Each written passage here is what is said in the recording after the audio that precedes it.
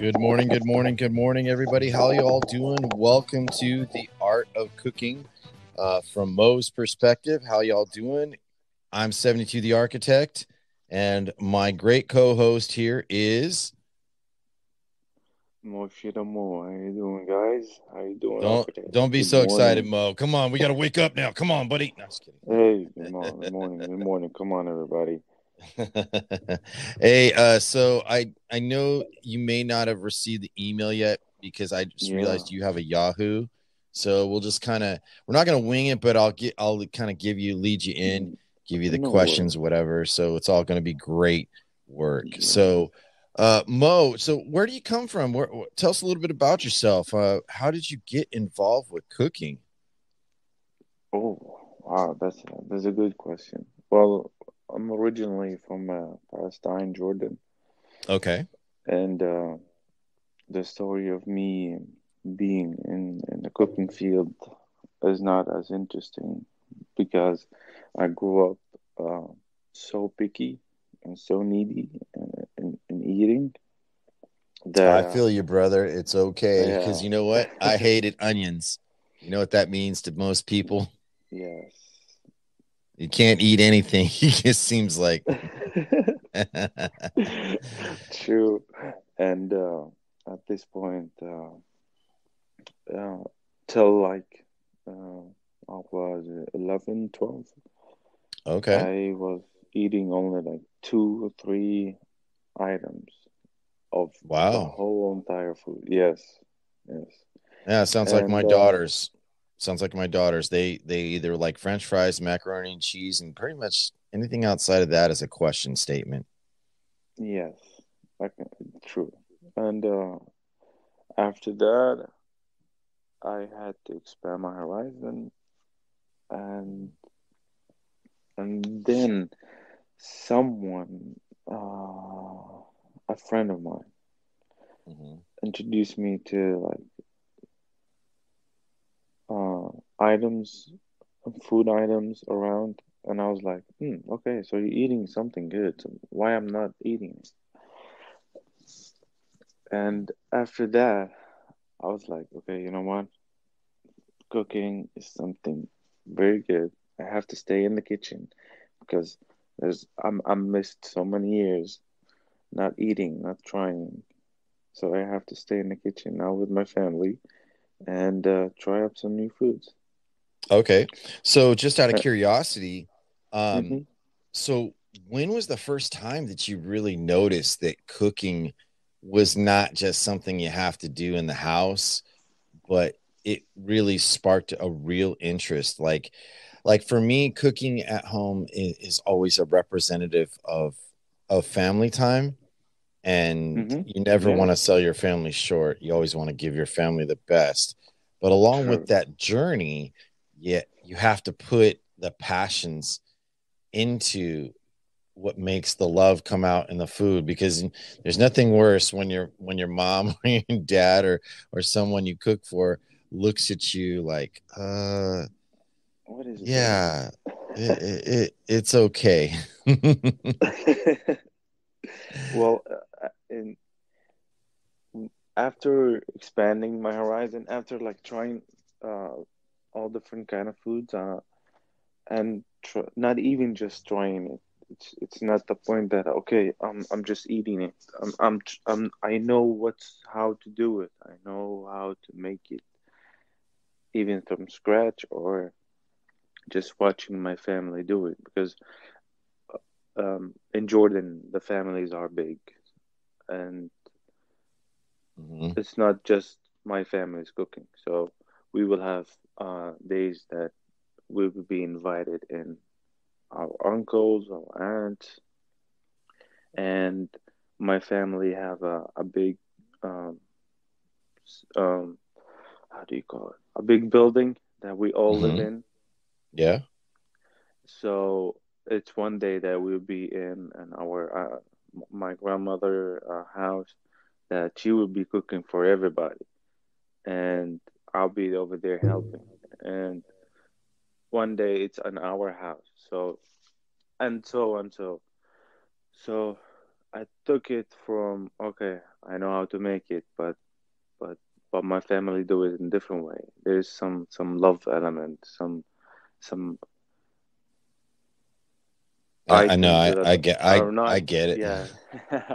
It's There, okay, Mo. I know this yeah, is a little hard, there's a but at the same secret. time, yeah. So, can you tell me something that maybe a family member, your mother, that they made that was always so exciting just to have one thing, just one thing that they made from a child to even now that you make now? Hmm. What is something that you make that the one thing that everyone loves so much to have? I'm pretty sure there's one dish I used to love it even when I was that's the only item I was eating through my entire life. Hmm. It's it's called kufta. Okay, It's what's inside it, or what is it it exactly? yes, exactly. It's minced lamb meat with Okay, spices. You got onion, you got garlic, you got parsley, cilantro, cumin, allspices, and you can add some spicy into it with okay.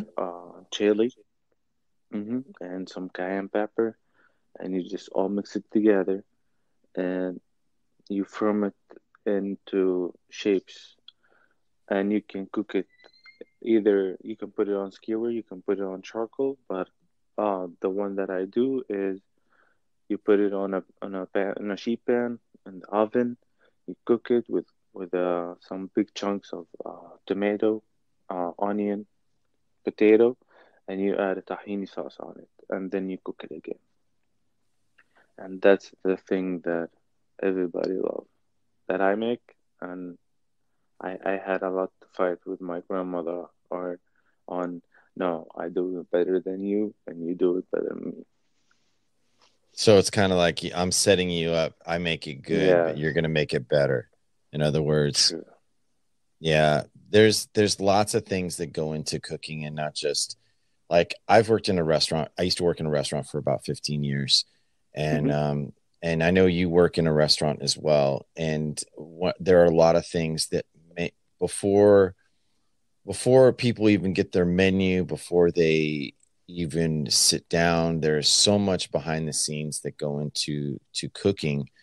And one of the hardest things to understand is how it all comes together.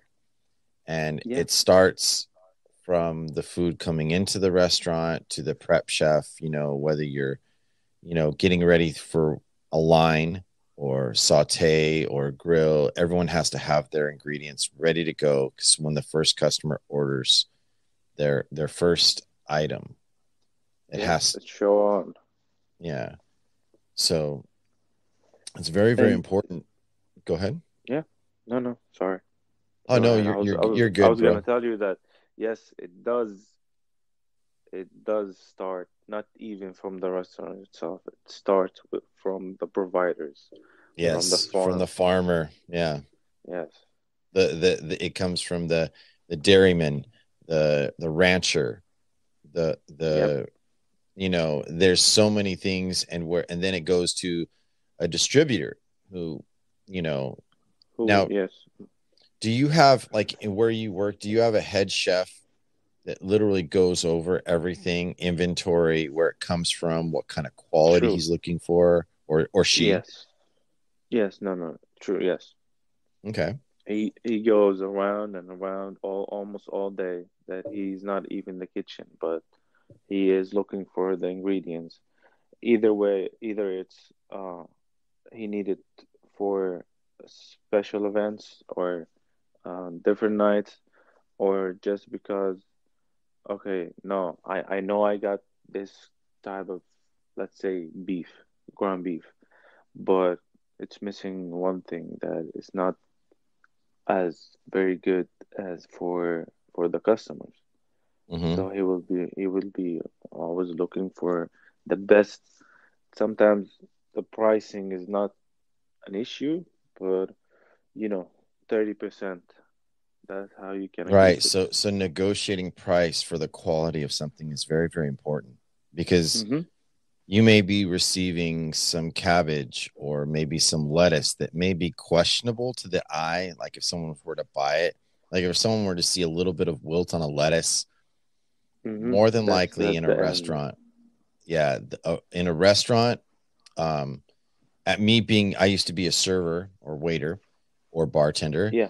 One of the things that I used to notice right away was if there were any browning on the lettuce whatsoever, the customer would send it right back. And True. to a chef, that's dollar signs. That's literally, even though a couple leaves of lettuce may be worth 10 cents, it really boils down to, um, To a whole paycheck. yeah, to a whole kitchen. Because one thing can set a whole uh, chain of events, and that one person has the power to do one thing. Now, people have talked about cancel culture. Now, Mm-hmm. everyone in the restaurants business or restaurateurs understand cancel culture before it was even a thing, Yeah. because a reputation of a restaurant, and especially with the today in the internet now, is really based on reputation, and Of course. a chef literally has to manage so many people in the kitchen, so many people with so many different jobs, and there's so many noises and sounds and everything. He's like the, what do you call it, the composer in a He. symphony. Mm-hmm. And from Yeah. him, then it goes to an expediter, or they call it an expo. An And expo. That he yes, follow his lead. yes. Hey, we got three messages. Let's take a break for the question. Let's just hear from these wonderful people real quick. Just to let you know, if you're going to Let's go. troll, I'm going to delete your call immediately. Or if you're underage, I will delete you in it very quickly. If you're inappropriate or have any racial slurs, I will delete it and report you if you're inappropriate. So just to give you guys context. So keep it cool, people. All right, let's go. Do you like the game Fortnite? No, sorry. Darn it. No worries. Nope. Hey, Mo, question for you. So, what is the item that you are like when you're preparing the dish for? What is the one food product, the one thing that you cook with that you are the most finicky or the most picky about? That it has to be in search a such and such, and it has to be between this condition and this condition. If it's this condition, you won't use it. This condition, it's not ready yet. What is the one food item that you would say you are the most picky about when you prep it for your cooking? Oh, Good that's question. that's a very good question. I don't Zenzia. Um, well, for me, it's all about seafood. If it's not Mm, fresh, if it's not today's pick, I'm not even gonna buy it. I'm not even gonna pick it from the store. I'm not gonna even take it from the provider. right. And just if I even have it and it's old, I'm not gonna use it in my station because if I cook it and I know it's not good, the customer eat it, and the chain of thoughts that I have to take through this, I'm not gonna do it anyway. So no, I need the seafood to be today's pick, fresh and very good in quality before I even start cooking it for What the is the, customers. if you don't mind me asking for Yeah. you, what is the hardest seafood item to have come out well, really good? Well, if you say in the worldwide, fugu, the blowfish, Mm-hmm. because um, it, the skin of it, whenever you kill it, if you don't prepare very well, it's gonna be poisonous. But I've never had Mm-hmm. the chance to cook with it. I'm not so professional to kill somebody like this, so I'm No, not but gonna like do it. something you commonly cook in your But for kitchen. me, uh, it's something very hard for me. Mm-hmm. Um, That you're really picky at. For me, whenever I cook scallops, hmm whenever, and like I make like every once in a while. What I really love to make is something called cioppino. Now, cioppino is it's like a an Italian seafood, kind of like stew, and it has Okay. crab, mussels, it has scallops, it has shrimp, it has bits Mm-hmm. of fish, you can use snapper, tilapia. I mean, deep, and it comes in a spicy tomatoey red sauce with some onions and Yeah. pepper. I mean, there's different spices that go into it. But Uh-huh. one thing that I know that almost all chefs probably would agree with me is preparing a scallop correctly. And a scallop is very moist. It's Yes. very it's temperature Tender. sensitive. Yes. Yes. And so if you don't know how to flip it right, it And if you throws flip off. it early, true. Yeah, it throws off. You can't just flip it like a burger. It doesn't work like that. No. Yeah. So that's one thing I would have to say, like in my experience making it and serving it, I can Mm-hmm. tell by on the presentation of a scallop if say like if it's, Yeah, you know, you can see the grilling sides, or even mm-hmm, there's some, if you don't even cook it well, you will see it's like a sponge. It's not gonna hold up. It's not gonna be no, holding up uh a volume. It's gonna be floppy and sitting down on a plate. A sad scallop. yeah. And I've seen chefs literally just toss plates across the kitchen being so pissed, you Yes. know, when a dish is so say, just to give you all perspective, when a dish is like $38 to you, to a chef That that's $100 to him or more, because if someone sees something elegant and beautiful and then it smells good, that it's literally triple the worth of its initial cost. So it's very important to understand what you're dealing with. And I feel like scallops for me in any kitchen I've ever worked with or served from was definitely something it's that, a deadline. Yeah. yeah. So is there any other seafood that you felt is also sensitive, that you make and it's just like it takes very a lot of concentration? No, not really. Not Oh, really. really? I've been well trained to take all the mistakes around, and I work. I really rely on people with me. So Yeah. all the things on the elements from me, my team, everybody, the distributor. It's all the small elements that minimize all the mistakes. Hmm. And whenever you know the recipe, you're not gonna have any bad moments. Yeah.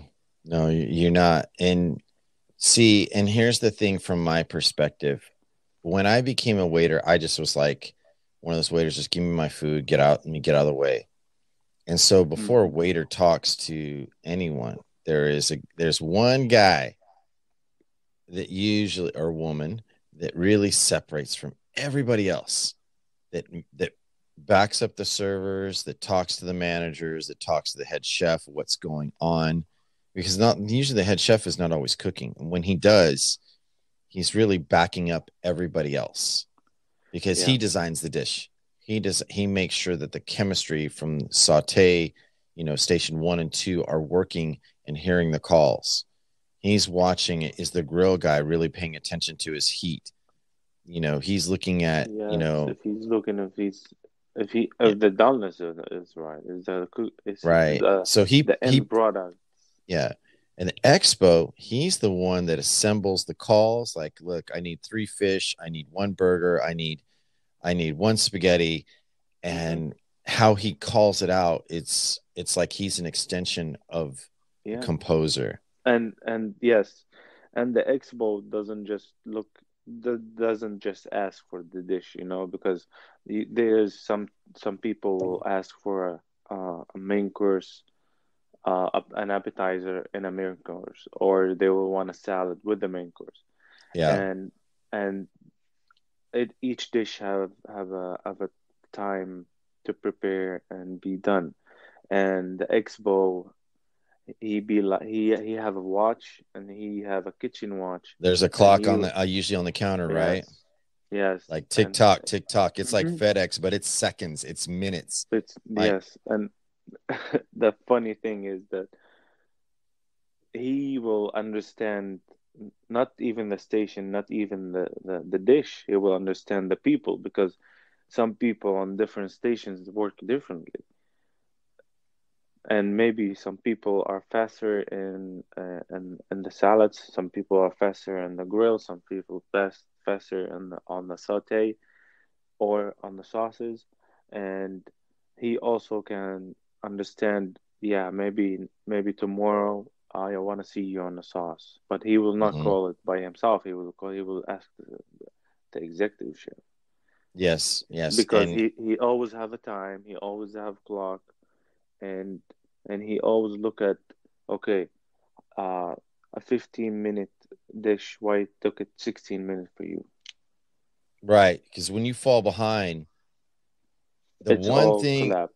yeah, I've seen grill guys literally fall apart on the line because there is one thing that goes on in kitchens because kitchens are very loud and there's a lot of yelling and they're not trying to hurt your feelings.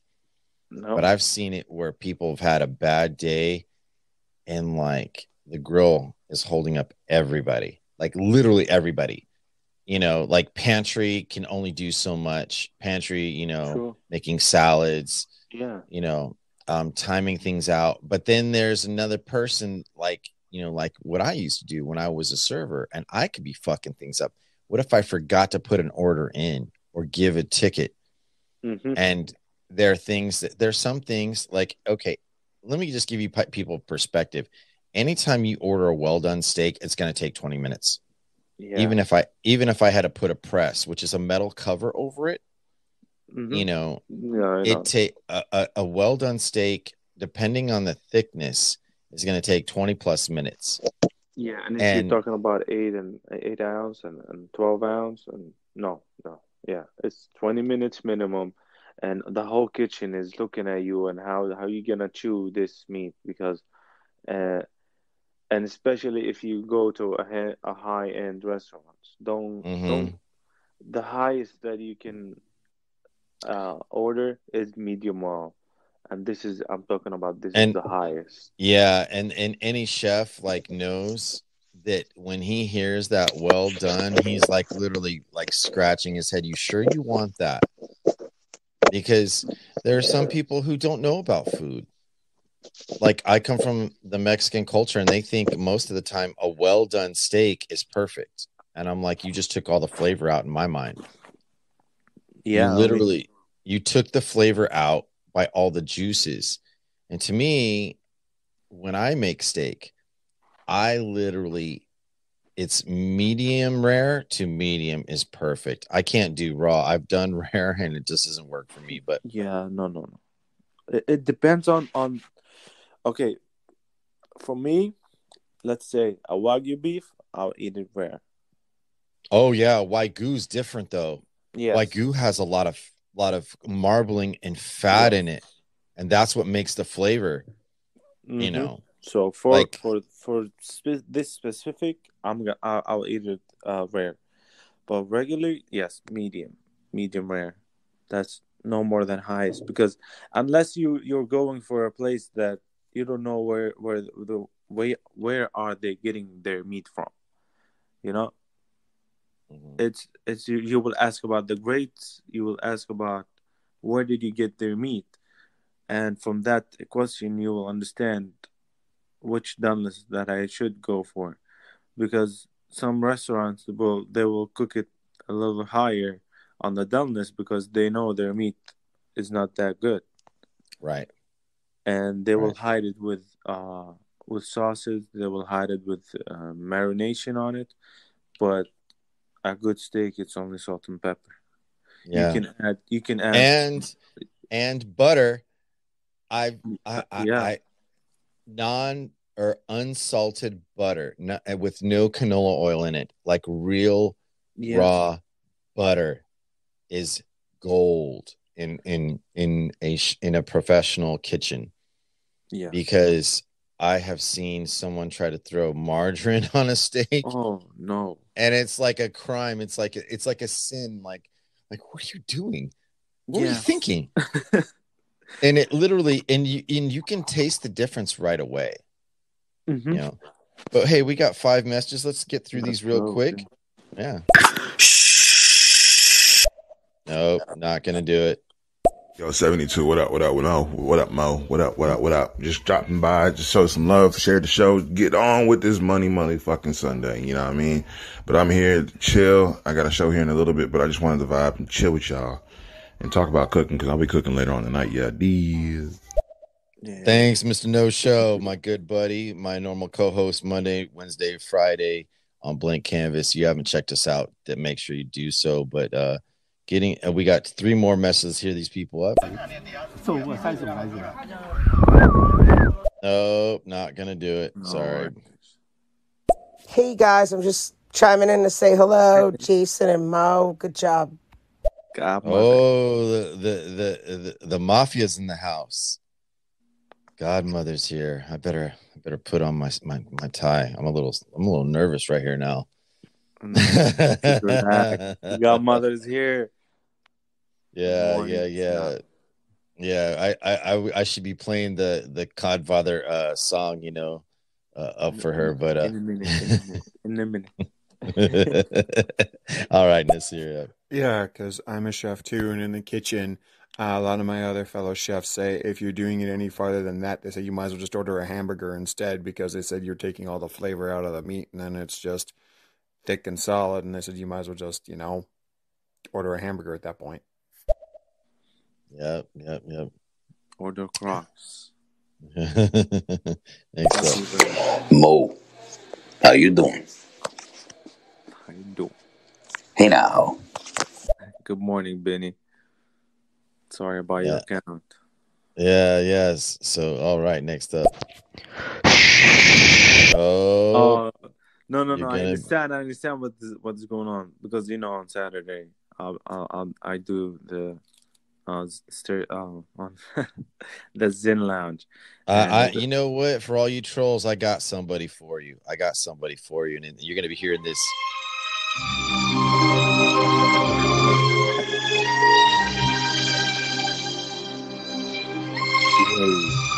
Children, I'm gonna send Godmother over to your house. She's gonna bring a baseball bat. You know what I'm saying, to your knees. Careful. All right.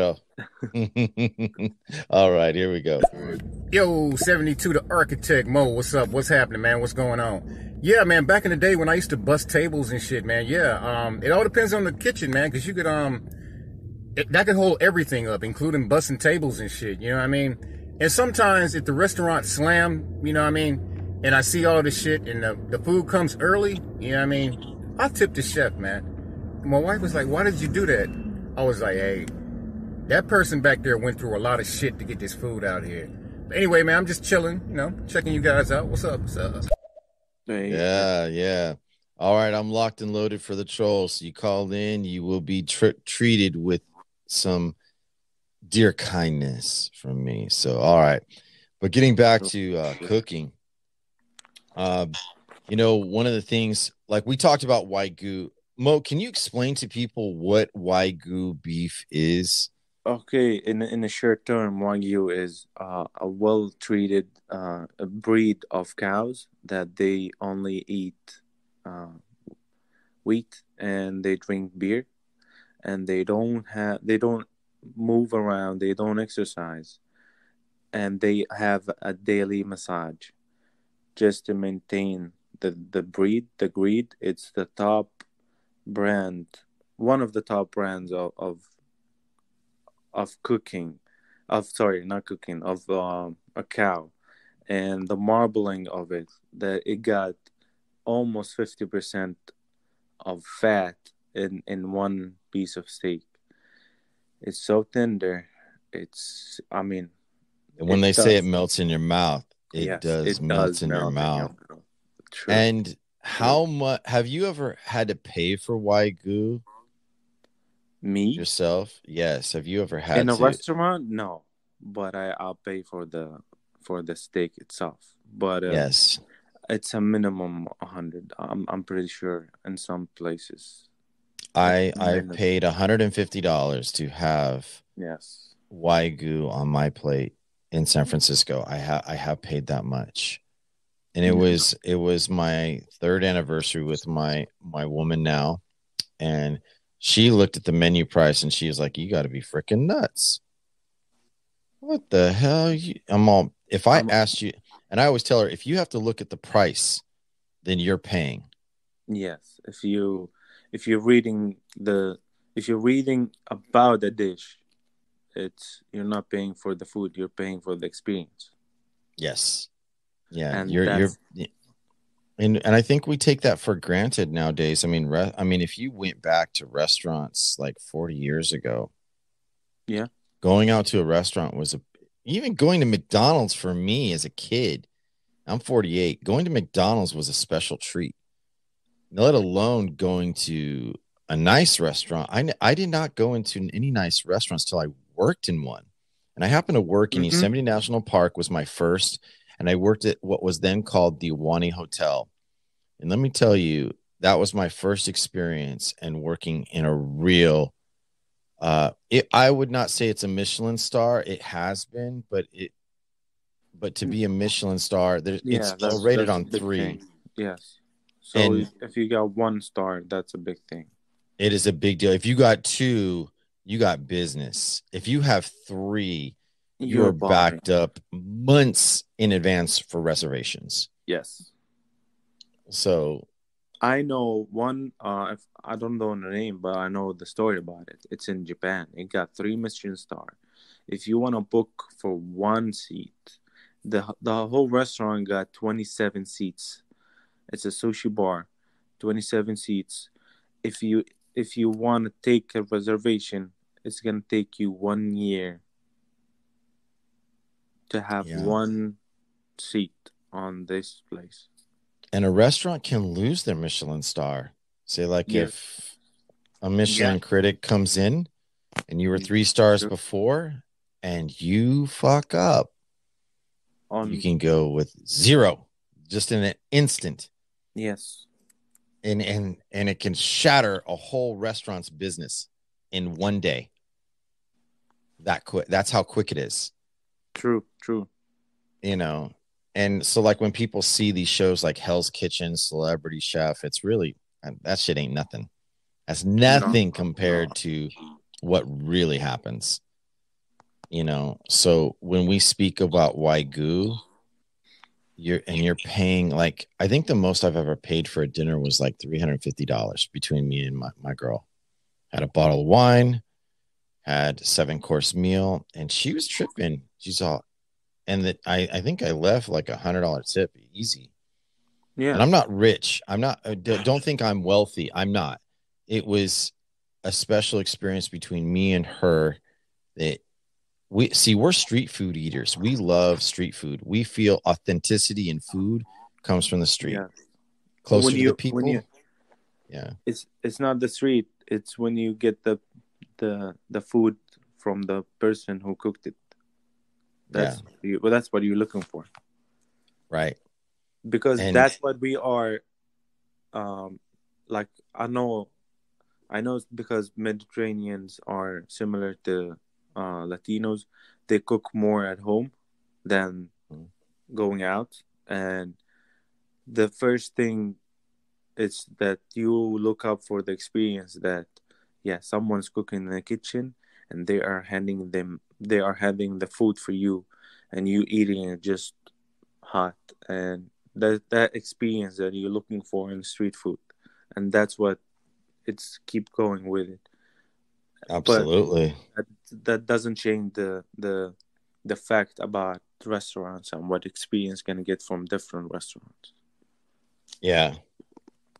And Yeah. there's a story about a chef. His name is Luisi. Hmm. Um, so he have 2 Michelin stars in 2002. And on the February 24th of the next year, so 23, he lost one Michelin star. Oh, On that's that day, brutal. on that Oh, night, that he shot himself in the head, and that's just for losing one star. wow.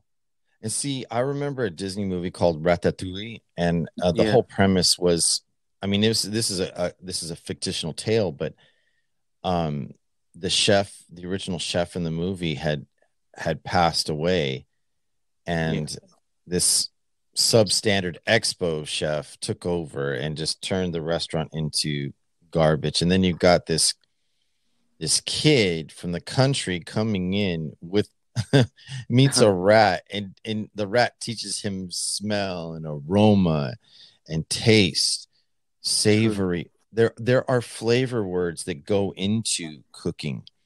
Yeah, And when from the moment the menu hits the table and first opens, it's like a spell book. It yeah, really is.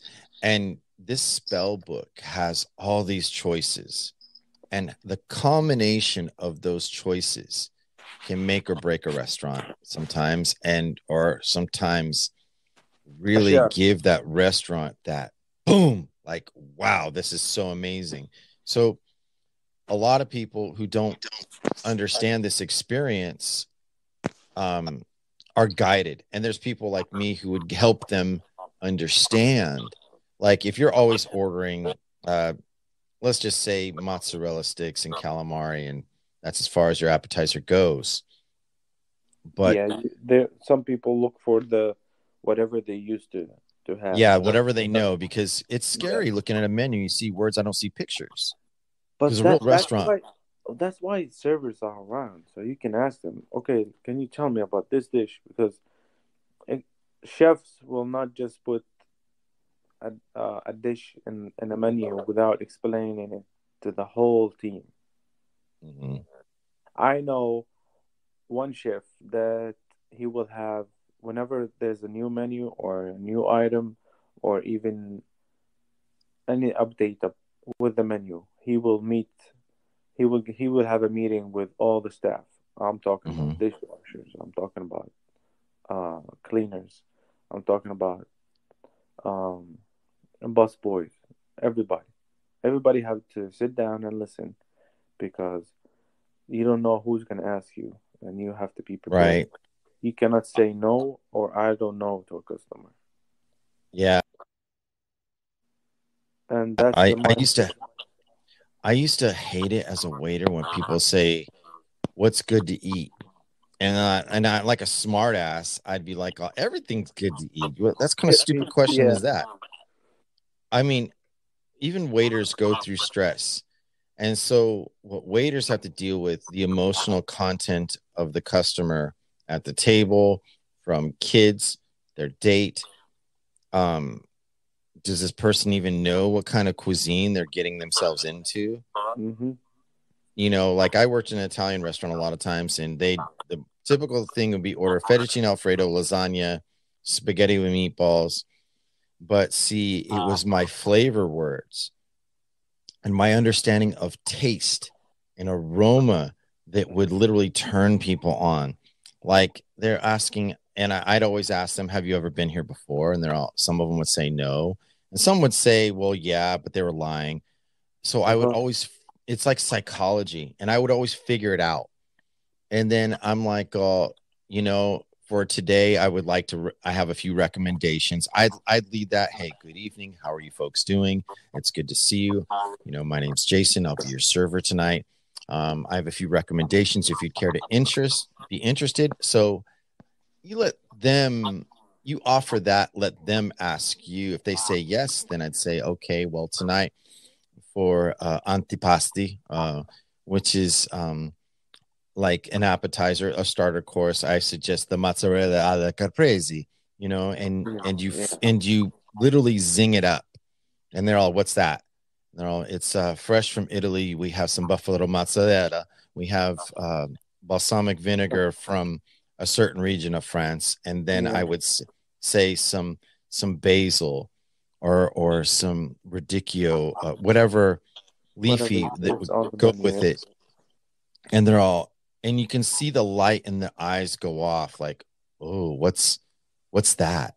Yep. And it's like it's the perfect starter to begin your exploration or your journey here tonight. And then I would lead them into, you would have the soup, or we'd have, say like tomato bisque, or lobster bisque soup, whatever, or even minestrone. And then you would lead them like, hey, I would steer them. And then when it would come to the main courses, it would be like, oh, I'd have a fish in mind. Like, look, I have sole, I have a breadcrumb sole with Mm-hmm. a light seasoning of whatever, pepper and salt, and it comes golden brown over some orzo pasta, minced spinach, radicchio, and just using these words and you all hearing me, that's the Yes. experience. So I built it up. I gave the billboard. It's like giving the commercial, like, yo, I'm ready to go to the store and buy that shit. Okay, Mm-hmm. damn, I'm ready to do this. Then that order is punched either in the computer or handwritten ticket, and that's when the expo and that's when the insanity begins. Yes. That's when I need this, and this. 10 minutes. Yeah, literally. I got table 6. Da da da. I need 3 ensaladas. I need two minestrones, and I need them Yeah. out in 2 minutes. And hold on, this stable number and the Yes. screaming. Yes, the screaming. Yeah. It's not about that we scream, but you have to be heard, and Mm-hmm. you have the. It's if you got the lead, you got it. If don't, then you will see plates everywhere, and you're gonna And there's know. commands. Yeah, there's commands. Like what? Like Yes, if I'm the chef and I call out an order, what do I need from you after I call the order? I need the second one, You know, and the are you third one, saying yes, and the chef, or fourth no, one. chef? Are you saying, you know, are you telling the chef we're out of, say, like spinach? I can't make that right now. He Yeah. Oh calls my back to the God. back of the house. Go get me some spinach. You Go know, one for spinach. True, yeah. So, but but yeah. go ahead.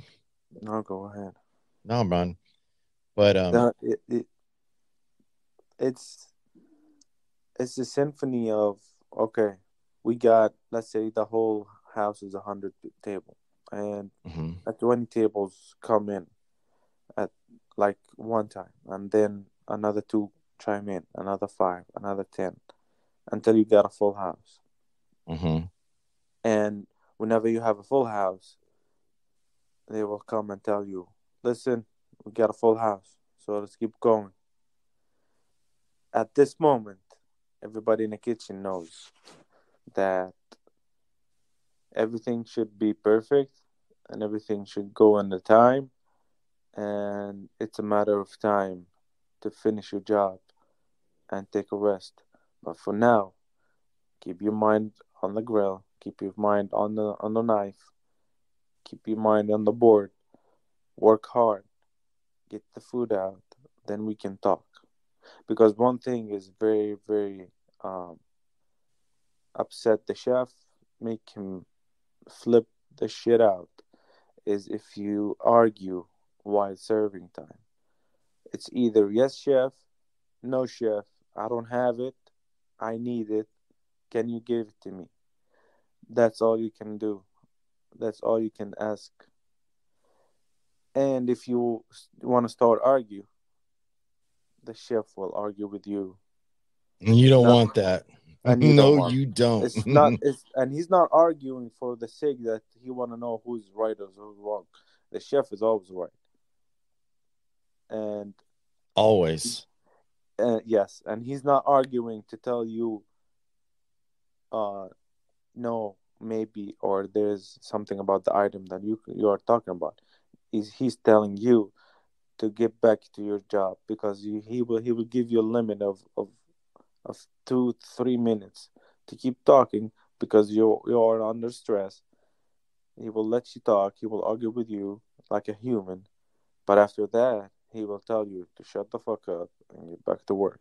And it's literally that: shut up, get back to your job. I don't need to Yes. hear anything. If not, You he will know, tell you. He will tell you, leave your apron on the kitchen and leave. take your knives and pack up and go, No, like that. no, come back for I've your seen knife. that happen. Come back I've for your seen that knife. happen. Yeah. Yes.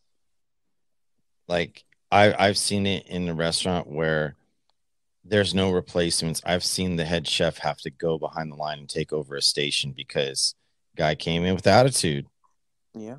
had a bad night with his lady or whatever. That's why they say in restaurant business, you check your emotions at the door. Literally. You Yeah. You really leave it. do. You leave it in the locker room. Right. Yeah. And if And you don't, it's gonna you're back gonna up you're on gonna you. feel it. Yeah, you're gonna feel it. And you're Yes. gonna be like, what the hell? What's What's going on? going on here? Mm-hmm. And when you You're see far when you behind. see one of the cooks go off the line, you're like, oh fuck. Oh fuck. Like seriously, like damn. I've literally seen guys shit their pants on the line when a grill guy is giving too much attitude and the chef sends him home. Like, get off my line. Yeah. And everyone's like looking like, oh God, I can get my stuff out. But the grill's like to me, Yeah. out of all the stations, the grill guy has I think the biggest amount of stress because it takes the longest, you know. Yes. And you know, it's not that he got to do. He's got to do with all the meats for all the plates and with all the different cuts and all different dunlesses and all different temperature with the time that he's giving. So Right. because if you look at what he's doing, he's not only have like three steaks. He got three steaks, two fishes, uh, Mm-hmm. five chicken, uh, and on and on and on. Right. And And what is and now quantify that now, Mo. If I were a chef and saying I've got a party of 25 coming in, mhm. what does that do to your mind right then and there? I have to prepare my station. I gotta look up my station if I get the I better take a quick 25. look at everything I have. Yes, because if I don't have it and they will ask for it, I have to prepare it at this moment. And some restaurants, if you wanna prepare something, it's gonna take you a minimum from 5 to 10 on each dish because all of Yeah. the elements, all of the items on it, and and And for large you, parties, the food doesn't come out all at once. It doesn't. It usually comes in doses, and that pisses people off. yes, Like I remember serving, I think the biggest party I've ever served was a party of 40, and I had to have two assistants. uh-huh, And I was so good at what I did. I was methodical in how I took the orders. I would have my assistants make sure that you go over the drinks and the appetizers first before I even talk to them. yeah, I would introduce myself kind of like a conductor. Hey, my name's Jason. Welcome to so and so restaurant. This is the way it is. You know what? I have, say like Claudia and I have Matthew aside of me. These people will be taking all your drinks, any recommendations that you may need for your start. I will be going hmm, over the specials in just a few minutes. But while we're getting here, first, is there any birthday announcements or we have any special people to celebrate today? And that would be the time to recognize. Usually, when big parties come who's the in, star? yes, who's the star? Who do I need to focus the most on so that they're taking care because they're the honored guest. And Yes, so by doing that, it takes the heat off of everyone else from the mom to the dad to the brother, the wife. They can yeah, just chill out because I focus on them and then it works down. Like I would always start with the honored guest and then the elderly. Elderly first. I'd take a mm, little bit more extra time when it came for to them. theirs because they could have food allergies. They could say like they can't have shellfish, or they're a little slow. They don't read so well, and they're very simple eaters. Mm, I used to hate it when I'd ask if there's a senior menu, and the restaurants I worked, they never did. They never had senior menus.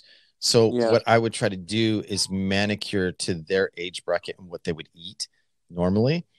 And I would flavor it up and make them feel comfortable, like I was their son taking care of them.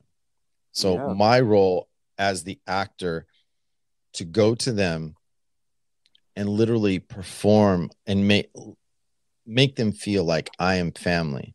You're my family. You're in my house. You are a guest in Yeah, my house. and I'm gonna make sure I'm gonna take really good care of you. With that being understood. So just knowing that when I communicate to the expo and saying I got food allergy on 6, party of 25, these Yeah, dishes, and then I would ask them. I don't want them to feel uncomfortable and saying, do they need to eat first? Because sometimes people are diabetic. true. I have to understand their needs. Yeah, And some of them say, oh, it's okay, I don't want to. And I'm like, it's okay. Hey, mom, it's okay, I got your back, don't worry, I got you. And that and so that's even light up the whole table, because you taking care of them, that's mean it's not there's mhm, someone special on the table. They're all special. yeah, but then there's That's another element to that really we used to fry my ass. But we're going to go over that after we hear these two messages. Let's hear these wonderful people. Just remind yourselves, if you're going to come in, you troll, I got something for you. So here we go. Did I hear somebody's fucking around on 72 Architects and Mo.cheetah.mo show? What did I tell you guys? No fooling around, trolling around on my friends' shows. Anybody here to cause trouble to them, I'm coming after you, and I'm coming after anybody you know. Leave 72 and Mo alone. Capiche? love you, godmother. Oh shit! Because you know what's going to happen? She's gonna take you out to the car, and you're gonna be a. Oh, You hear that, folks? we're gonna lose you. We're gonna Yeah. Nobody gonna know where you're at. Hey, you're gonna be the food. You're gonna be the fish food, huh? You're gonna be on my plate Yeah. later on, regurgitated. All right, next up. You guys are funny. Help me cook with some pizza, boy. Ah, that's a kid. It's been a while. You get away with it because you didn't really try to light us up. So this is a forewarning. If you are under the age of 18 and you are chiming in, you will be reported as an underage. So we do So that. We got watch 2 more out. messages. Yeah, let's hear these up. Oh, fuck. All right, I'm not going to troll you. I won't troll you. I don't really have any other content, but... Sorry, he got shot. That's for thinking too much. Get out of here. Talk to my friend Luigi. Yeah, all right. So Mo, do you guys ever have a special station where you need to prepare meals for people that have specific allergies at all or not? Because I know for us, we have to, and we take special orders at the school that I work at for people that have allergens or gluten frees and that kind of stuff. So do you? Question mark. Well, Ooh. that's good, but most restaurants don't follow up with that. They try to minimize using nuts and gluten, and if there's a person that does have an allergy, they will cook it from scratch for that one person. It's gonna take extra 5 minutes, but they will, especially the expo will leave his expo for 5 minutes, and he will prepare this dish for the allergy. If it's so difficult on the station to stay away of the allergy, and yes, some restaurants will have a special station that it have most of the condiments separated, that one of the line cooks will jump, do the dish, and come back to his line. But I prefer everybody stay in his line, everybody stay focused, and the expo will tell him what is the allergy, and they have to think. They have because every line cook doesn't do the dish one time. He do it They're doing it several times, like every time, hundreds of every times. day, the whole week, the whole entire time that he's over there. So if you tell him they got a nut allergy and he got some nuts on the salad, he would just he will definitely change his glove. He will definitely look up for a new lettuce that or new elements that didn't touch the nuts, and usually they will keep it away from any other kind of food, so it doesn't Cross contaminate. cross contaminate with the other elements. So And yes, there's all kinds of weird allergies. I have a lady who said absolutely she was allergic to onions. And I'm like, and if anyone knows anything about onions or garlic, it's very rare for someone really to have an yes, allergy. And it's a certain condition that comes across once in a blue moon. But then there are people who just straight out, they hate onions. Like me, I hate onions with a passion. You wow, put pickled onions in front of me and I'm literally I'm gonna puke, and I tell the waiter in advance or whoever, don't give me no onions. yeah, I I'm just not don't fuck. eat it. Yeah, I don't eat it, but then getting back to the experience of cooking and restaurants, um, there's always that one person every day that wants to come in like they're Gordon Ramsay, the critic, and like really just butcher everything and try to get a free meal. It happens like a lot. Almost No, every day I've yeah, ever worked in a restaurant, there's always a freeloader, as I call them, and they will bitch. And this is why it's so important for every server to know how it is within 2 bites, not yes, for them to get halfway through the meal and like, go get me something else. And it's like, no, I'm not going to refund your uh, money. You're going to pay for this. yes, Within 2 bites, if you don't tell me and I don't know, that's my check and saying, you know what, this item was shit, or you're just a user. And then that's where the maitre d or manager would come by and they would schmooze and like, oh, I'm so sorry you had this bad experience. And they would hmm, like, one thing I used to have this experience with a lot of young managers, like, I don't know, the waiter, maybe he's new. They'd make up some bullshit about me. And I'd be like, I'd call them out on their shit. And I'm like, no, I've been here for 10 years, 7 years. I'm here doing this. If I make a mistake, I literally go to the guest and say, you know what? I made a critical mistake. I delayed putting your food. Being honest with people is money, because yes. just the way The way you deliver honesty to people is critical. You Yeah, know, they will. If he got something in his mind, he will be like, okay, no, yeah, that's yeah.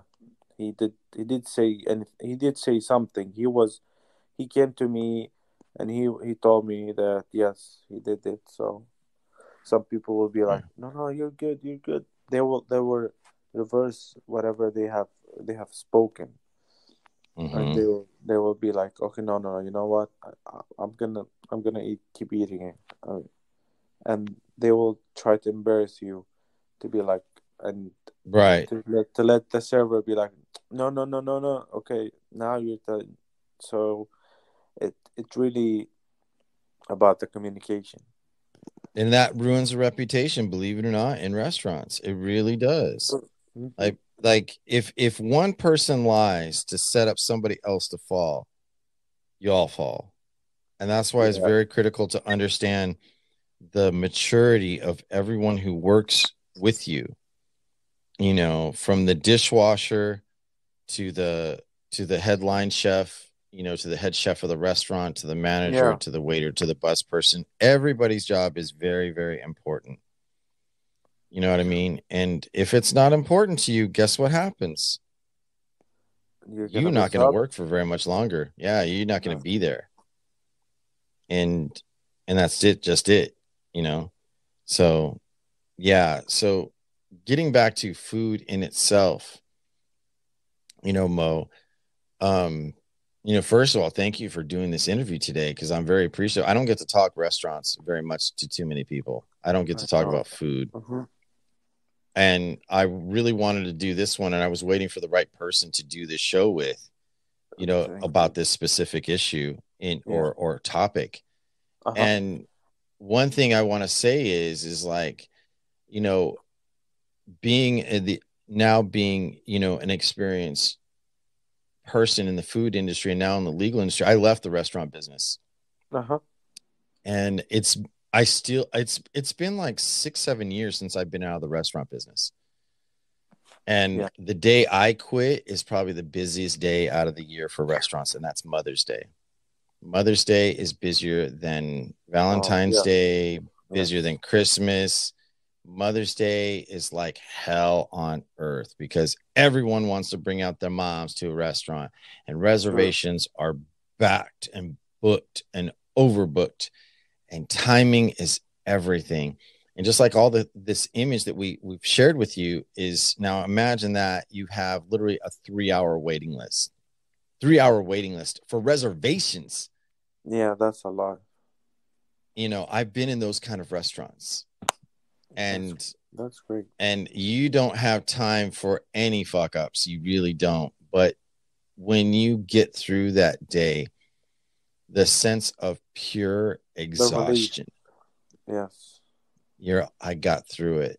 And don't get me wrong, Mother's Day, I would make a pretty good sum of money. I think the most I ever made in one day was $1,200.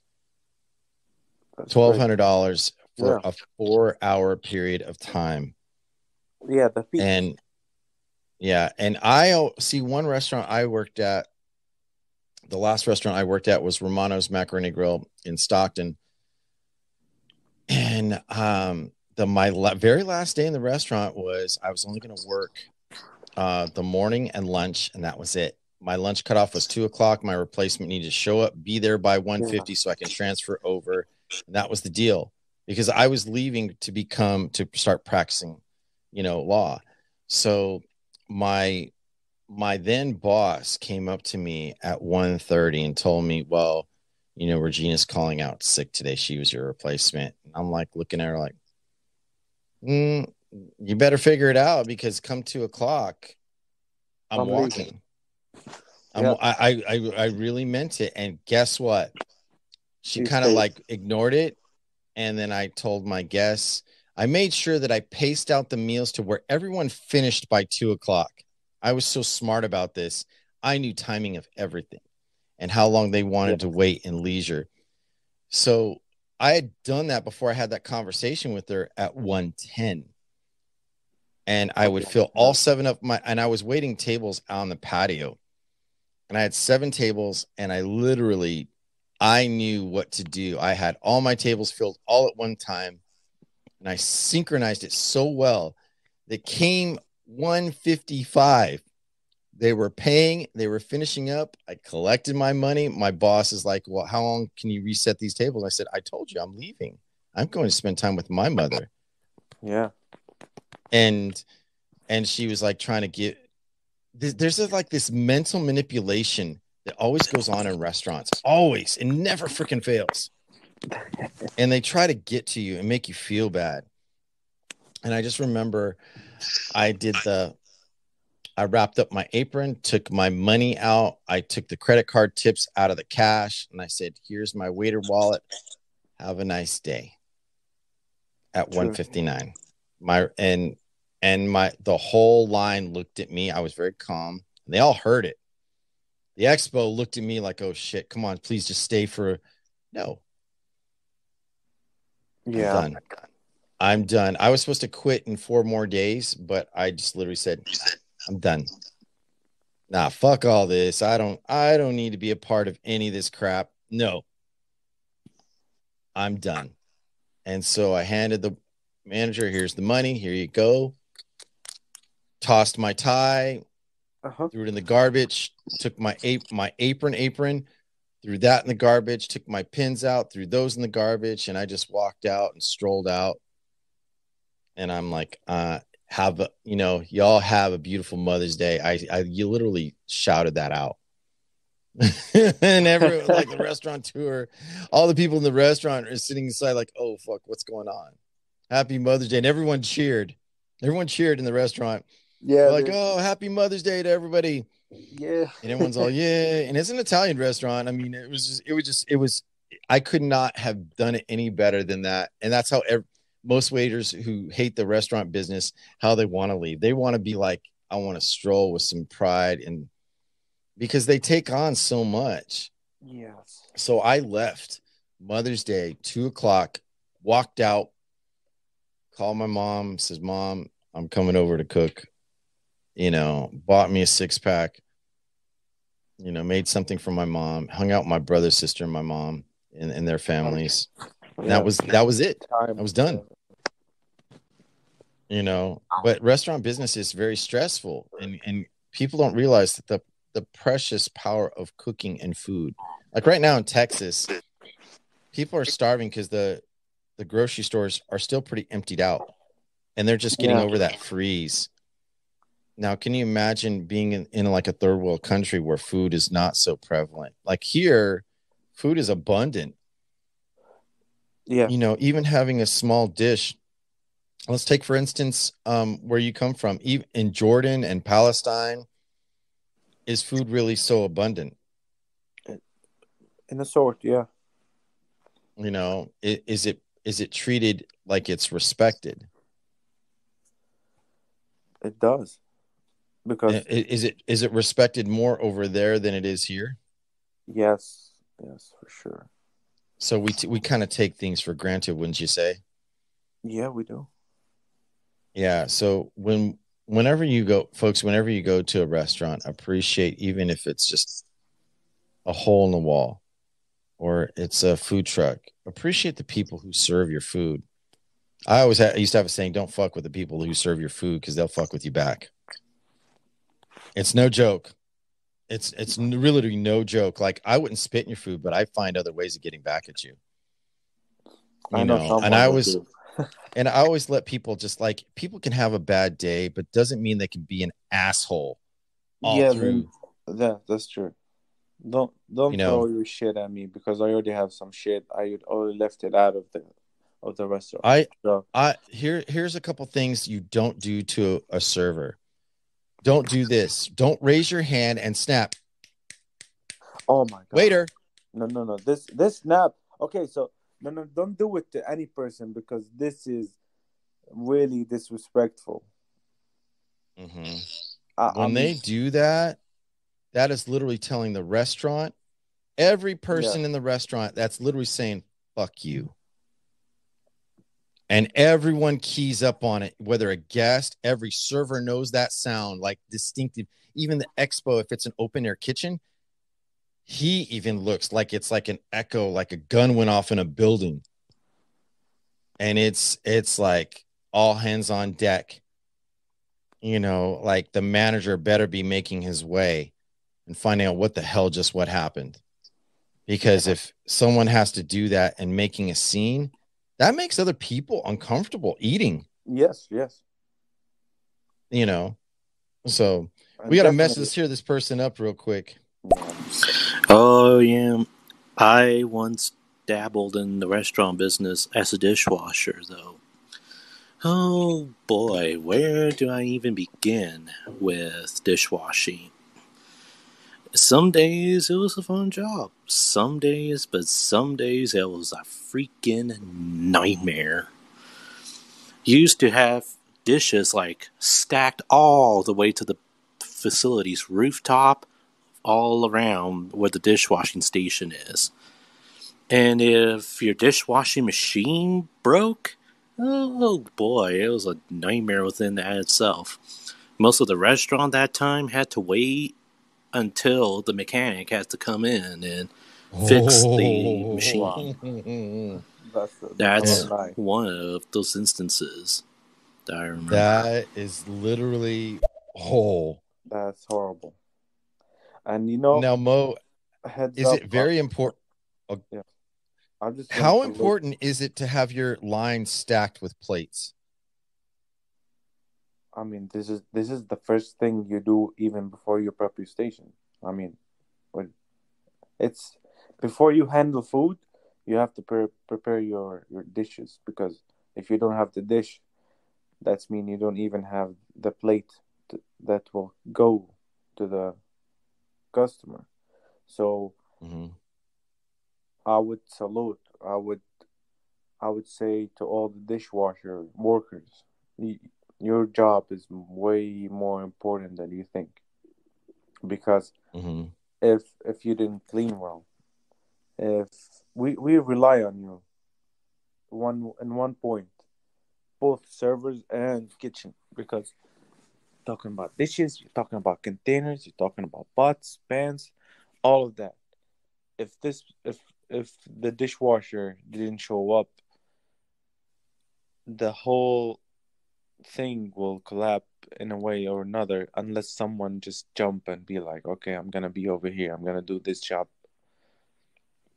because he said if the machine doesn't work, it's gonna stuck up, and if the person doesn't work well, if there's no person on the Guess who's dishwasher. gonna have to get in there and manually wash shit?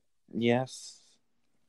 So I've seen a should. whole restaurant shut down because a dishwashing machine broke. Like to where they couldn't even hand wash things fast enough. No. And I've seen it one time in my life out of the 17 and a half, years. I've seen Hmm. a restaurant literally shut down. They had thousands and thousands. I remember the day I worked in this restaurant, and I just remember that it was so bad. They emptied out the whole line of all its plate capacity. We're talking thousands of Wow. plates, thousands. Yeah, that's a lot. And there's usually in a restaurant, there's like so many different plate types. There's coffee saucers to a main entree to a pizza platter. Yeah. And they're heavy. They're not light. These things are meant to take industrial heat Hmm. and stacked. And they like you take a plate of regular entree, say like a what is it, like a 10-inch oval, and you Yeah. stack that's literally like 50 pounds, On yes. or no, 30 pounds on you. And then like when you hand that over to a chef across the line, he's like, ugh, Hmm. you can get a hernia from that shit. And Yes, it it's can hurt you, it and will. I've seen especially if it's chefs. hot as well. Come. Oh That's, yeah, when they fresh come yeah. out of the dishwasher and they're Hmm. hot. Yeah. Oh, I've That's burned my hands steamy. before. That's steamy of yes. So it's it's a lot, Yeah. and it's a great to be in this experience. As a provider, like I provide the experience. Me, you. It's Hmm. way much different. It's not much. It's not much different than cooking at home, because at home there's a provider and there's a giver and there's the one who will enjoy all of that, and both of Hmm. them have they have the joy, they have the love, and the warmth of the heart from the food and from the person that who cooked or prepared. And as you said, families does um there, I mean, the way of just cooking for the family, that you wanna you wanna get them something to eat, to experience. Right. And you And have to love cooking. You really do. You have to yes. love cooking because I know chefs who cooked all day and then they go home to cook a meal for their family. Like we're talking Yeah, 7 people, and they're exhausted. Like we're talking literally exhausted. And they but they're still still make good. enough for 7 people from scratch, manicured out, Yes. you know. Yeah. But So we got 2 messages. Let's hear these up. Hear cheers. these people up. Yeah. The one thing I hate is when somebody gives you a plate and the plate is like warm out of the dishwasher. They didn't let it get cold first, because for me, I think the plate gets warm from the food. But if you're putting hot food on a plate that's already hot, you can already feel the temperature difference, or you can feel the difference in your hand from the food, and that's disturbing. Or when someone, worst comes to worst, puts cold lettuce on a hot plate, it just ruins the taste of the salad right then and there. That for me is a major Oh yeah. no-no. Yeah, that's true. Hot hot You food on a can't hot give plate. hot plates to pantry. You No, can't. no, hot food on a hot plate, cold plate, and a cold food. Yeah. And Have you ever seen a salad fried because the plate was too hot because it came out of the dishwasher? yes, and for me, I'll throw it away. Or Right. the easiest way, keep ice around you. And Yeah. whenever you have this hot plate, just dip it in that ice. And Let that's it why they cold. have chilling fridges for Yeah. plates. Like, Yes. you know, But you we're do. talking about if we're emptying the plates, so we don't have any plates, and this is the only plate that you're gonna give it to me, and it's hot. I'm just gonna throw it in ice because my salad. I don't want my salad soggy. I don't want the salad that I have cooked and prepared for you Yes, I've seen to chefs be. literally take Yeah. their hand washing sink, and because the plates were so hot, like just dip it, have the cold water running, boom, give it a splash, just enough for it to cool down. Yeah. Okay, I'm putting it right on Wipe the it line. I've down. got to, yep, True. yeah, I've seen that. And You know, never put a hot steak on a cold plate because the yeah. steak. Oh, you'll fuck it up. Yes. Yeah. We got two more messages. Here these Let's people go. up. Thank you all for those who are calling in and making great Thank you for comments. clapping. Good morning, Mo. Hello, 72. Hello. H-Town Loki. Thanks for calling in, my friend. My bad, I got a phone call. Anyways, what's up, Mo? What's up, 72? What we cooking today? The whole So menu. now H-Town Loki, if you've never come across him, H-Town Loki has a lot of respect because he's into barbecue and smoking, and that's a whole different other discussion. Yeah. Smoking, like he's the kind of guy that will smoke something for 18 hours. Yeah. For food to be served just in 30 minutes at a 30-minute eating experience. Even less. Yeah. Yeah. And that is methodical. That is mad science right there. Not to take away from restaurants, but barbecue. People, a lot of times people like to say they can barbecue. A lot of people, I feel, they just grill. They fail. Yeah, they just grill.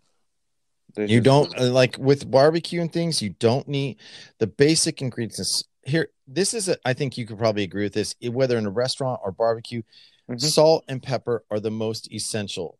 The level of salt and what kind of salt you use, and pepper make a meat well, and really fresh well. pepper. Fresh pepper. Don't buy the ground pepper. Well, I use the ground sometimes just to create a layer sometimes with a mixture of salt. Like I use either kosher salt or Mediterranean sea salt. I use that a lot on my grill, but it's that guy that was famous for pinching and then dropping it down like below his forearm. Yeah. He comes from Turkey or whatever. Salt. Yeah. But see, that's how little you need on meat. Oh yeah. Believe it or you not. only need just so minimum bare because you have to buy the best for yourself. Yeah, I see some people put over marinating, over seasoning, and it's just like you're tasting the seasoning and not the meat. See, I like to taste the flavor of whatever beef, chicken, lamb, turkey. It's the cut itself. It's the cut of the meat.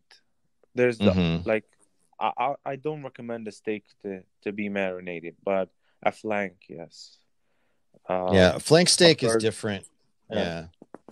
But don't you can just marinate it and just like you would not want to marinate a filet mignon, for example. No. You don't. Oh no. You braise it. You cook it with the braising. It's similar. And it's indirect heat for the most part. It's not direct heat. Like the process of cooking a filet mignon is you sear it on each side, then you put it in a saute pan and you put it in the oven. That's and then the last couple minutes, because filet mignon cannot be made anything over medium for a filet, you ruined it. Because like Wagyu, it's filet mignon is probably the next most affordable to the average customer that they can afford. And they get Yeah, mad when they see how small it is. But if anyone understands what a filet mignon cut is versus like a New it's the York porterhouse or yeah, it's the T-bone. most tender meat of the whole cow, and Yes. Yes. that's why it's expensive. It's the ratio of the cow. Okay, let's take down the cow. The the the the beef tenderloin from the beef. It's between, let's say, 6 to 10% of the whole weight of the cow. So if you're telling me that this 6% of meat and it's weight 6 ounce, that's mean the cow probably weight more than 600 kilograms. Yeah. I So, agree. so, so taking this 6%, this is the tenderest cut of the cow or the beef. It is gonna be expensive because it's so little in this big uh, beef, and it's so tender and it's so delicate that yes, it is expensive. But if you treat yourself, you are what you eat. So if you eat Yes. very well, And you you eat don't healthy. woof it down. You don't you eat it slowly. Here's the thing I'm going to teach some people about something about food you probably would overlook. And you're like, yo, why the fuck are you telling me this? But just to put in context, a well-made dish, whatever it may be, whether grills, sautés, pastas, take time to chew and savor in your mouth. What I would do in teaching my guests some of this, even from drinking alcohol, like when I would bartend, this is how methodical I am with flavor and smell. I would make a margarita different from all other bartenders by using the same ingredients, just by first Mm-hmm. presentation, like how I measure exact ingredients. Like people would say, "Oh, hook me up," and I'm like, would you want me to hook you up to get you fucked up, or do you want me to give you something to Experience, last in your something. memory forever? Yeah, And then they'd be like, "Oh no, just give me fucked up." No, seriously, think about this. If that's the case, why don't I just give you a couple shots and you can be done with it? I'm true. not going to get. I don't own the restaurant. I don't give you nothing for free. So there's no hooking up first and foremost. So what I would do is, like, if they order a margarita, I would, like a chef, I'd have my ingredients laid out and shaking it up and having them see. And then one of the things about my margaritas, for example, would be like when it has that perfect froth and you can see the vapors coming up from the glass. And if you really notice this, it sizzles up like bubbles. And then I'm like, can you, and I would do this with the ladies, especially. I'm like, can you do me a favor before you take your first drink? And they're, what's that? Can you close your eyes? And I would like you to smell. Take a Mm-hmm. very nice smell. Take a, and then Yes. relax and then take a drink. And just by doing that, I changed people's experience about cocktails. And they would never look at a margarita ever the same. And I would have repeat customers coming back for that same For the same margarita. Yeah. experience every single time. I had one lady I worked for 10 years. Every Friday night at a certain time, she picked her bar seat with her husband, and they came in and they wanted from that first experience to the day I left. And I ran into them like a year after I left. And they said, I haven't been back because you were gone, they told me. And I'm like, I'm sorry. And they're all, that was our special moment of the week. No. And we haven't found another moment like that. And See, now you're just, giving me chills. yeah. Just hearing that bit. Oh, what's that again?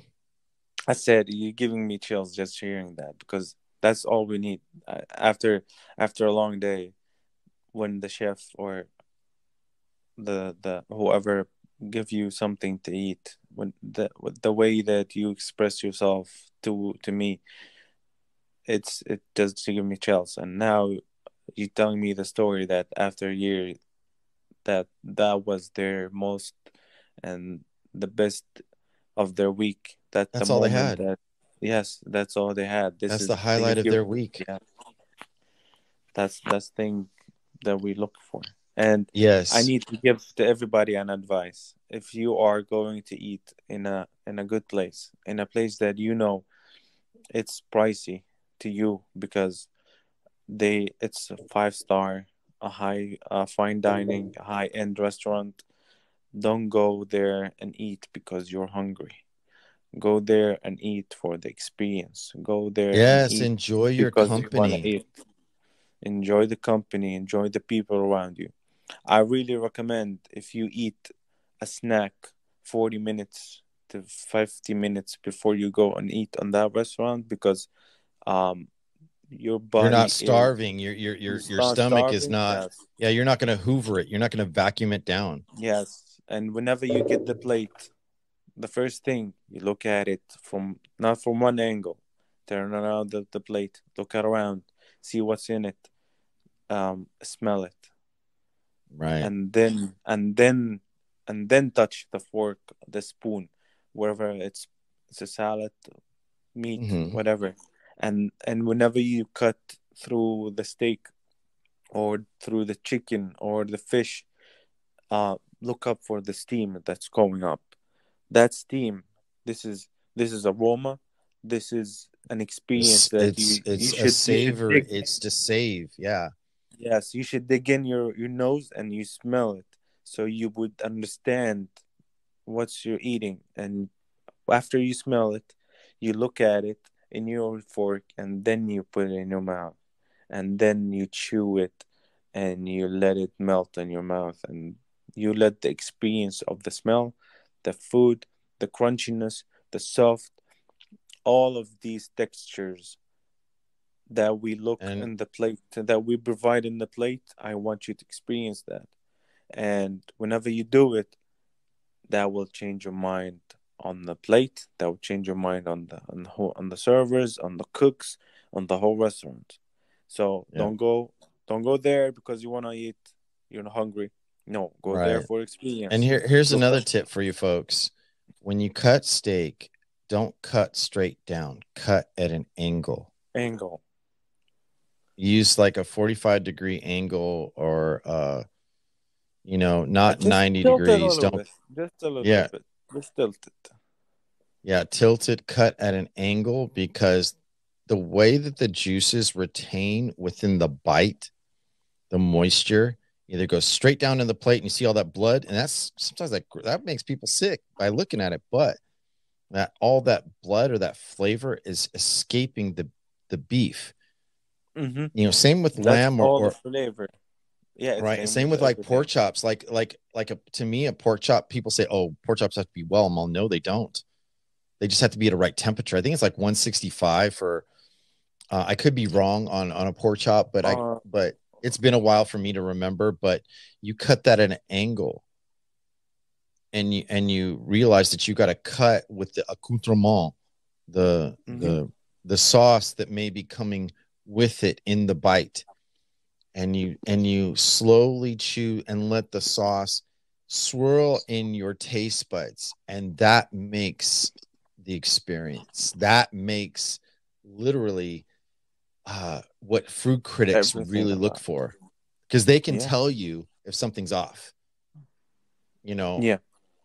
so we got 3 messages. Let's hear these people up and see here what they have to say. I have a question for you guys. Um, do I have like this pan that has like the grids in it, and it goes on the stove? So like if I want to make a burger or a turkey burger, it's almost like grilling it, right? Should I like heat that up really super hot before I throw like the burgers on? Because I noticed the stupid burgers have been getting stuck to the pan. Yes. Yes. Heat it up. Let it. Heat it up, Sorry. but don't turn it on high to heat it up, because if it's too Medium high. high, what It's gonna happens burn. is it's going to burn. If you do below medium, my cooking temperature on the stove is pretty much medium and below. So when I preheat it, I give it like 5 minutes to heat up properly. And she's talking about like kind of almost like the serrated pans, that heat up faster It's got than. a griddle. It gives the grill marks.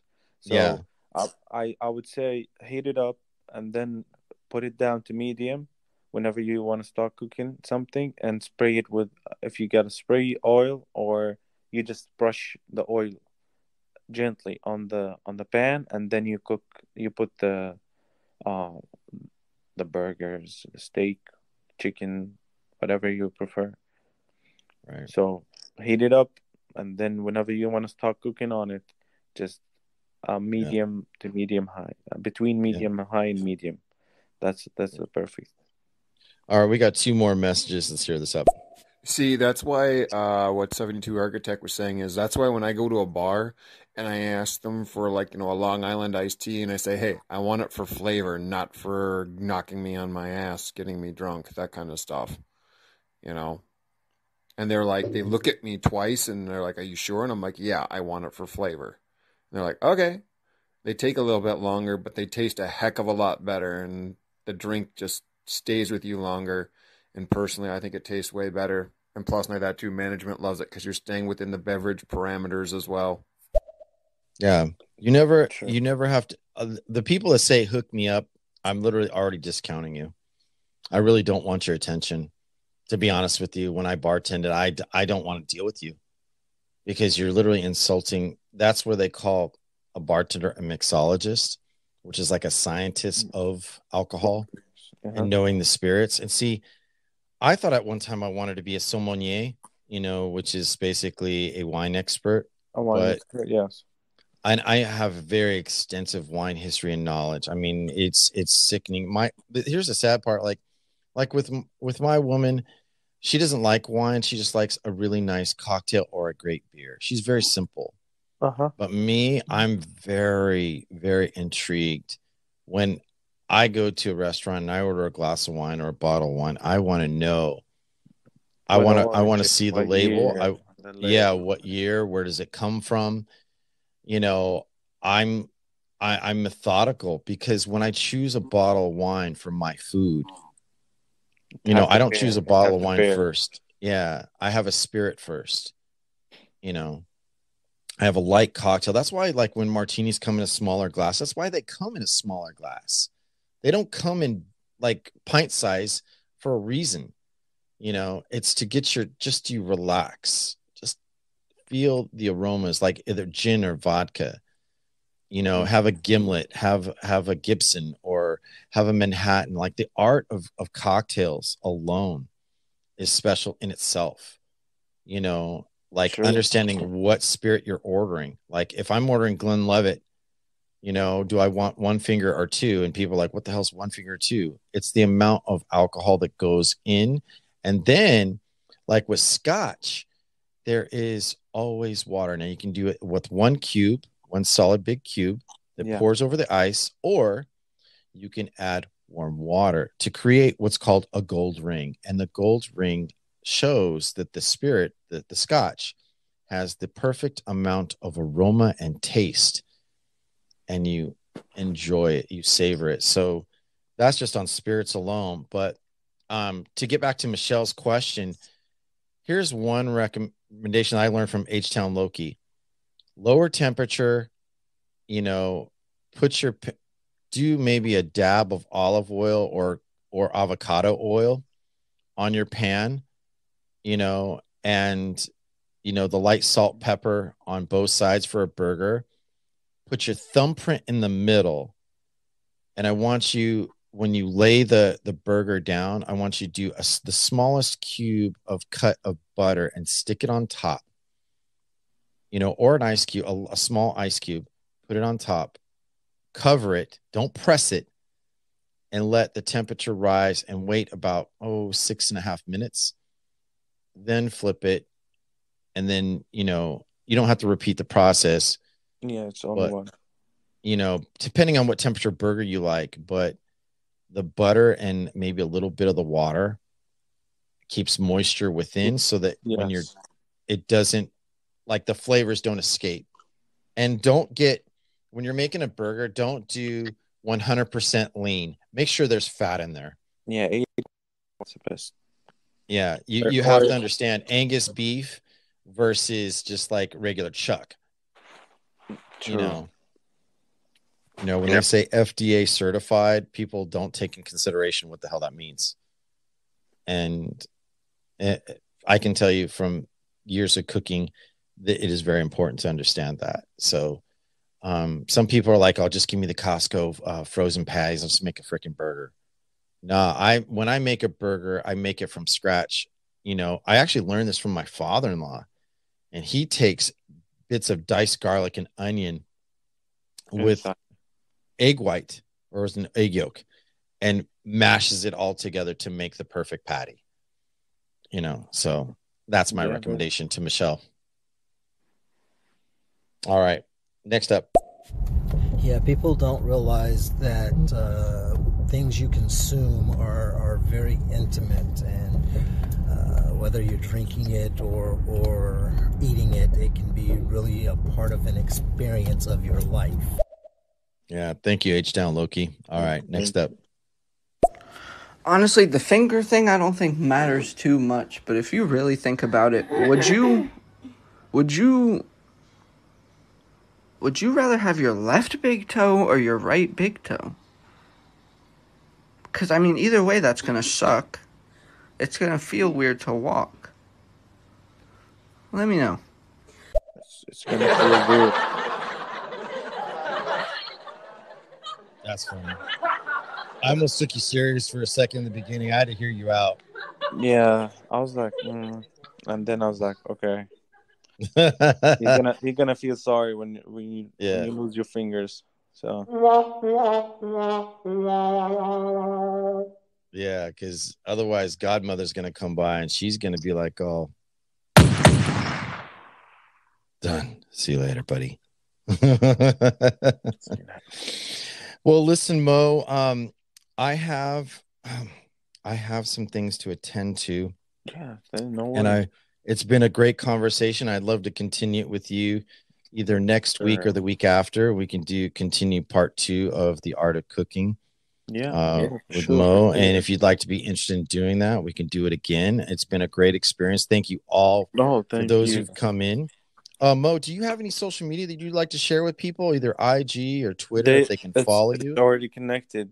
Just hit his profile and hit him up. Yes. Thank you. And thank you, the Architect. Don't forget to follow the Architect.